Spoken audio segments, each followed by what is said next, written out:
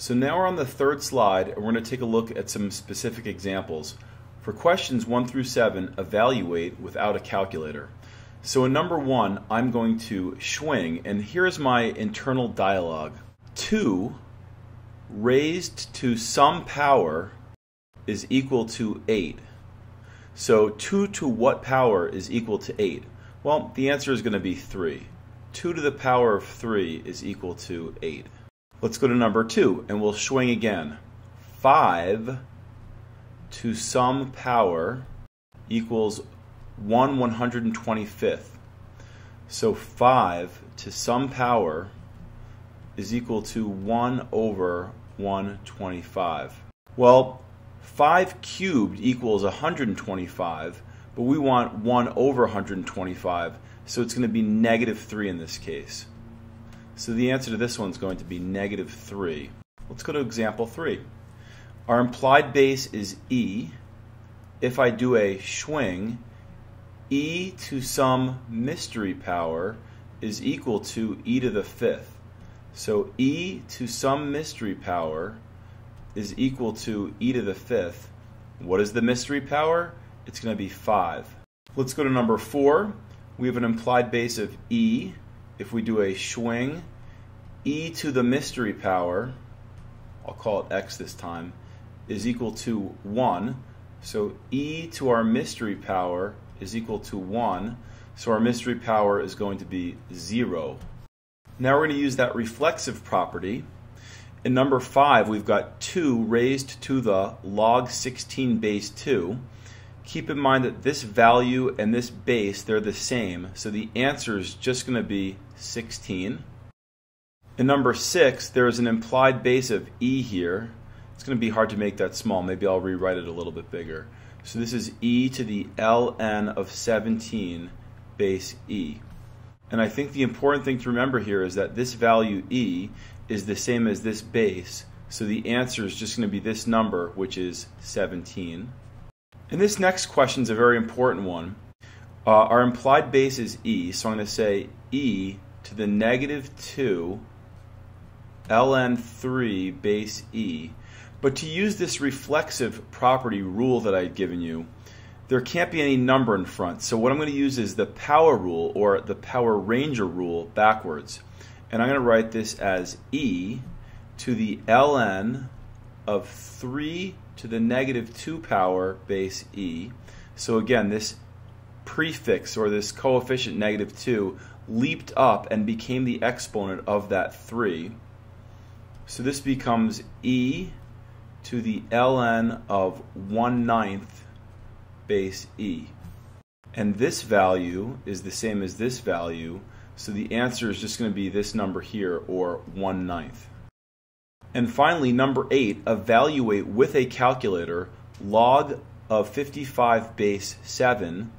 So 7 to some mystery power, which I'll call x, is equal to 55. 7 to some mystery power is equal to 55. Well, there's no such power that I can just think of off the top of my head. So this is going to require the use of the change of base formula. And remember, I have the choice to use log or natural log. I'll use natural log. It's only 2 letters instead of 3 letters. But remember that the base of 7 goes in the basement. So it's the natural log of 55 over the natural log of 7. And if I grab my calculator here, I've got the natural log of 55 divided by the natural log of 7, and I end up getting 2.059. 2.059. Remember, on the AP, 3 decimal places, either rounded or truncated. Great job. Let's go on to slide number 4. On this slide, I give 2 examples of solving. In number 9, we're asked to solve 6 equals e to the x minus 1. And there's a couple ways you could do this, but what I'm going to do is I'm going to start by taking the natural log of both sides. The next thing that I'm going to do is, focusing on the right-hand side, I'm going to use the power rule, or the Power Ranger rule, and bring that exponent down in front. But it's going to be critical that I write it inside of parentheses, since it's more than one term. Now if I do a quick swing over here, the implied base is e. E to what power is equal to e? All of this equals 1. And of course multiplying by 1 has no real effect. So I'm just going to write it as x minus 1. And my final maneuver will be to add 1 to both sides. So x is equal to 1 plus ln 6, or 1 plus the natural log of 6. So in some cases I make my ln cursive, in other cases I don't. Does that bother anyone? Oh well. So in question number 10 we're asked to solve the natural log of x minus 2 is equal to 5. And we have this implied base of e. So the natural thing to do would be to swing.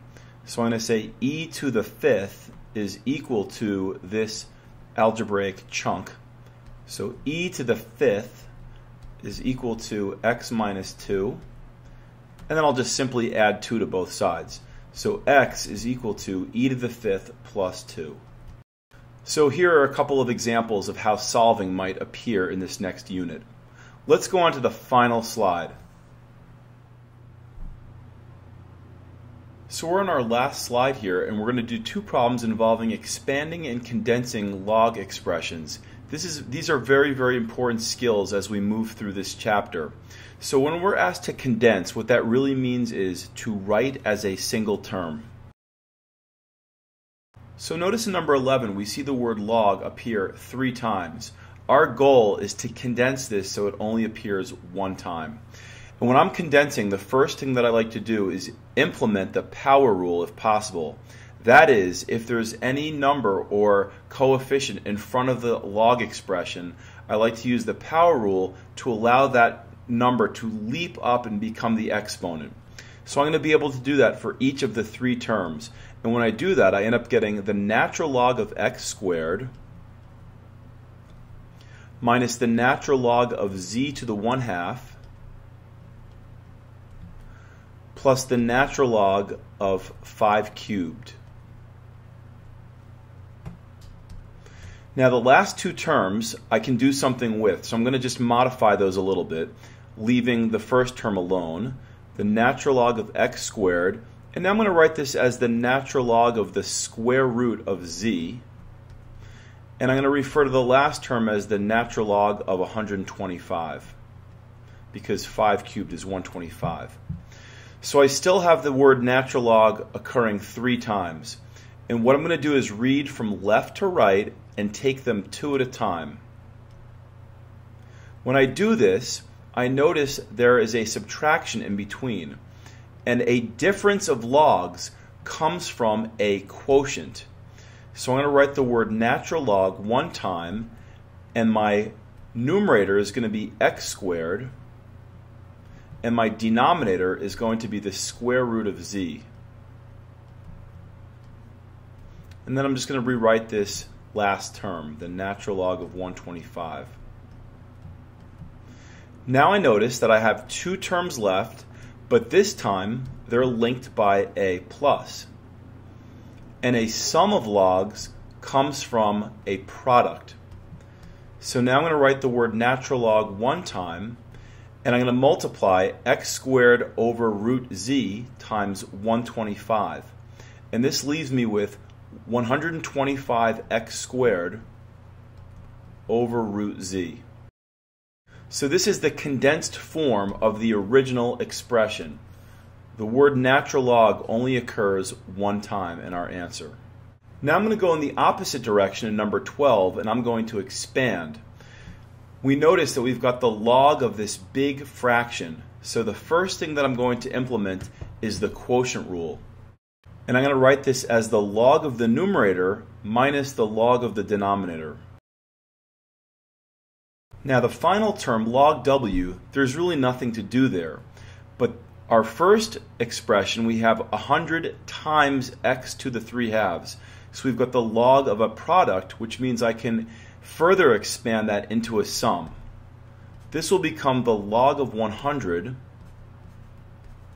plus the log of x to the 3/2 minus the log of w. If I think about my implied base here, we notice there's no base written, so there's an implied base of 10. And if I were to think about this as a swing, 10 to what power is 100? This first term here simply turns into the number 2. Moving to the second term, there's one more property that I can implement, and that's the power rule. And that power of 3/2 can jump down in front, and I can write this as 3/2 log x, and then minus log w. So I've effectively expanded number 12 from one occurrence of the word log to actually just 2 of them, because that first term just turned into the number 2. Anyway, I hope this review has brought back some of the more important facts about logs, and as we move forth in the chapter, you're going to notice that we implement many, if not all of these, along the way. So having a really solid foundation with these is very important.